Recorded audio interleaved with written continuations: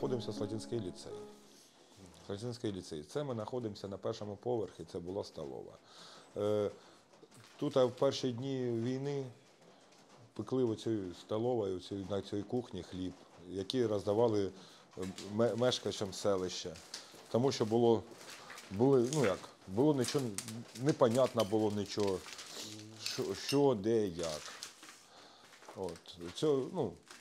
Ви ж бачите, що тут вчилися діти, була шкільна столова, ніяких тут не військових, нічого не було. Просто, знову повторюсь, там, де було скупчено людей, туди і було.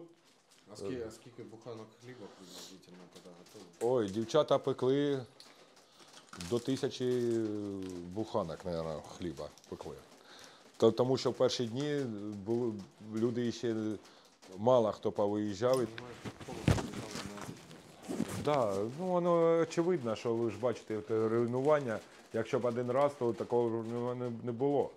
Школу ж, воно ж видно, і зі сторони Дементіївки били, і зі сторони Цупівки били. І тут вже ж тоді ми розуміємо, що в Дементіївці стояли російські військові, що в Цупівці стояли російські військові. А взагалі, школа у вас велика. Скільки дітей тут вчилося? У нас школа, дивіться, на першому поверху був дитсадок, а в другий, третій, четвертий, у нас 4-поверхова школа.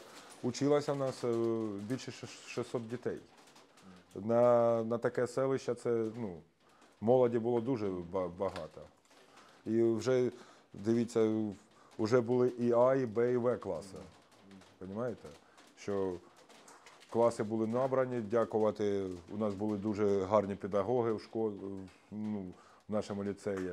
І що батьки дітей записували в наш ліцей, тому що... А зараз є розуміння, як відновлювати школу? Скільки часу на це? Як моя думка, я думаю, нам і область, і Дергачівська рада будуть допомагати, будемо просити, щоб допомогли відновити школу. Тому що якщо не буде школи, то життя в селищі зупиниться. Це не я так говорю, це вже придумали це віками. Якщо не буде молоді де вчитися, молодь повиїжджає, зостануться люди похилого віку. Селище, школу треба відновлювати, тому що селище прекратить існування. Ні, а взагалі якась оцінка вже була? Я з Олександром присутствував тут, приїжджали вже сюди присилав наш голова району, присилав фахівців, які обстежували школу, які дивилися руйнування. І сподіваємося, що в майбутньому школу будуть відновлювати.